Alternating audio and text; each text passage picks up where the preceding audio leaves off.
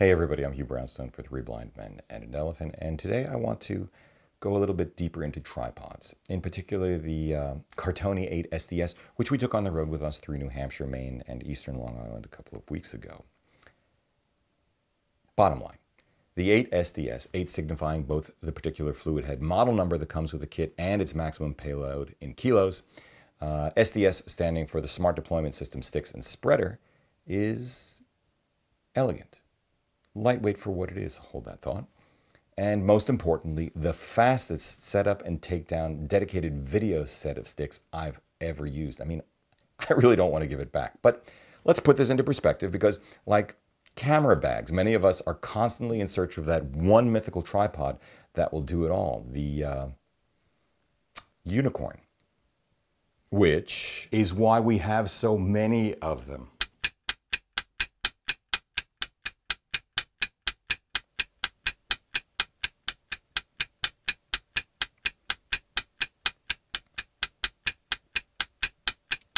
Let's start with the 8 SDS's legs and spreader because that's where the real innovations lie. The sticks themselves are two-stage, three-section, beautifully finished carbon fiber, allowing the 8 to go both higher and lower than the one-stage, two-section aluminum Cartoni Focus HD kit I bought more than a decade ago and still use to this very day. The SDS bowl, unlike my 100mm, is 75, and that's fine. It's a better match to today's smaller hybrid DSLRs and mirrorless cameras, along with smaller, dedicated, interchangeable lens video cameras. Payload, a healthy 17 plus pounds converted to imperial, but that gives up 8 pounds to the HD. The rubber foot design, definitely an upgrade over the Focus HD, very reminiscent of the Sochler dual spike rubber strap implementation. What is new is that Cartoni has been able to maintain the single release lever at the top of the sticks for both stages in all three sections, or conversely, you can think of it this way. They've done away with the usual second set of release levers, yay, of a two-stage system, so you can do this.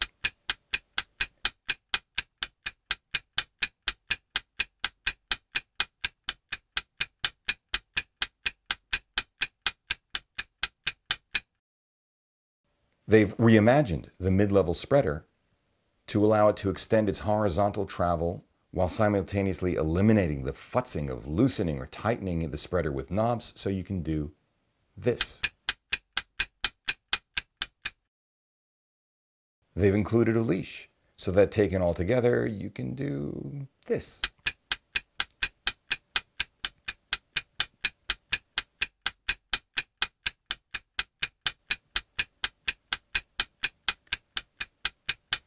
It goes higher and lower, packs smaller, and is faster than the Focus HD, my previous benchmark. Oh baby. Now, the fluid head is just what you'd expect from Cartoni, buttery smooth, using continuously adjustable knobs for pan, tilt, and counterbalance rather than click detents. Plus or minus 90-degree vertical tilt, a very grippable pan drag setting, left or right switchable, adjustable, rosette attached handle. A spirit level, although it is not battery powered and therefore not lit. And to be candid, locking levers I wish were just a little bit larger because otherwise they can be a little bit fiddly when you really need purchase for tightening or loosening. Which is to say, it's very much like the Cartoni Focus HD I already own. The quick release plate and release mechanism have minor but good updates, though the setup on my older Cartoni was already excellent. In any event, the tightening and locking levers remain below the plane of the plate, so there's never any need to futz with them. You know what I'm talking about? You have a lever, you need to pull it out, turn it down, and then you ratchet it. I prefer the Euro style, what they call Euro style, quick release plates available on the larger Cartonis, the Delta and Gamma series, the Focus 12, 18, and 22. Also available on certain models of Sochler and Succeed. While we're on nits, I also think that the little rubber straps at the feet used to hold the sticks together while moving to your next shot, though they do the job and do it well, are a little bit more difficult to nail down to secure than the ones on the Cartoni I already have. And, at least when the tripod is fully collapsed, not quite as elegant or fast as Sochler and Vinton's magnet solution in their new Flotex, which I do want to try out. hold that thought as well. Finally, I noticed a little rubber plastic flashing, easily removable, and in the end, who cares, because we're going to knock our tripods about anyway, but it seems a little bit out of place on a $2,000 tripod.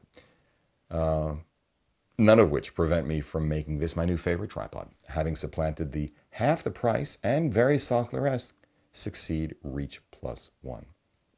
And though I'm not quite sure why, I like the fact that it's made in Italy. Is it pedigree, story, or just full employment for locals?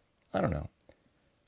But the thing of it is, what I really, really, really want is a unicorn. The stability, speed, payload, and smoothness of the 8 SDS. The compactness, finish, and two-position leg locking of the Gitzo. The Euro-style plate and larger locking levers of the Succeed. Maybe even its click stops. I kind of like that. The maximum and minimum heights and horizontal reach of the Benbow. Maybe even the storied past of an original tilt-all.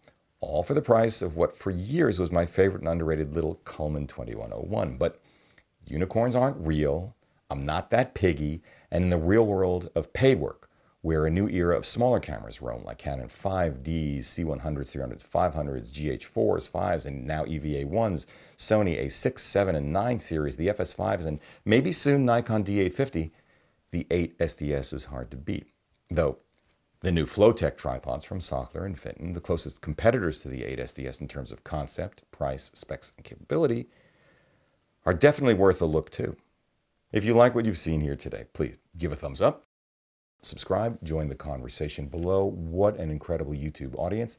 Share, add to a playlist. Consider supporting our work by using our no-cost-to-you affiliate links, which are now working in over half a dozen countries, or even making a direct contribution via the PayPal link below. We thank you for it.